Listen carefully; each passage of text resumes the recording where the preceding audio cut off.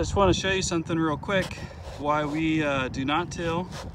And we're on a small plot, so our method of no-tilling with mulch is doable. Now, obviously on a larger scale, tillage is part of a lot of operations, and if they're not tilling, they're putting down chemicals to kill the weeds. So either of those, I would say, is not a good option. But I just want to show you what it looks like. So as far as tilling being a major cause of erosion, it's not just rain that can cause bad erosion, but if you can see the tractor going here, see the plume of dust behind it, and that's not settling, it's going up into the air and blowing away.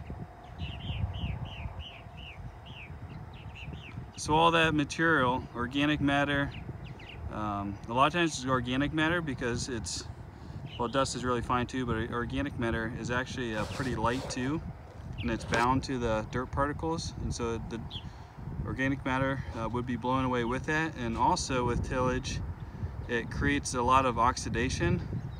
It introduces a lot of oxygen into the soil, which oxidates the organic matter, burns it off pretty much. It's not like a fire, but it burns it off in a very smaller sense. But yeah, so that's erosion happening in action right now, and that's why, even though the soil there's not really much growing here that's green, we always keep it covered to prevent erosion on the windy days.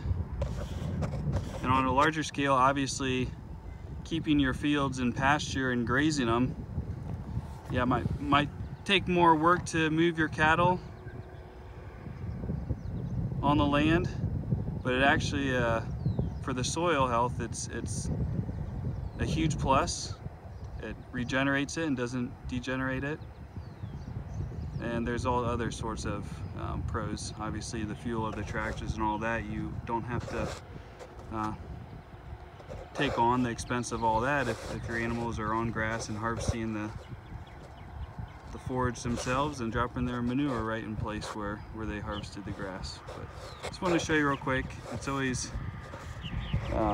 very eye-opening to me when I'm out here in the garden working and I look in the distance and I just see plumes of dust going. And that's obviously, I'm out here probably breathing some of that in. So, yep, not only is the dust blown away, but if there were fertilizers or chemicals put on that field, a lot of times, especially glyphosate, doesn't work down through the soil, it stays on the surface of the soil. So when they work the fields and the dust is blowing away, if the glyphosate hasn't fully broken down, I mean, the half-life depends on it as far as if it's in the dirt, water, as far as what the half-life of it is. But either way, Roundup or any other herbicide, there's still be residual amounts in with the dust, and as that blows away, it carries some of those chemicals into the air with it. So that's why in our garden, we don't use any chemicals whatsoever. And we don't even use any fertilizers, only compost.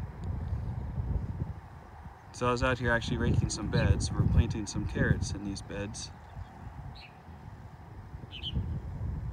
But yeah. Thanks for watching. Until next time, eat well, live well.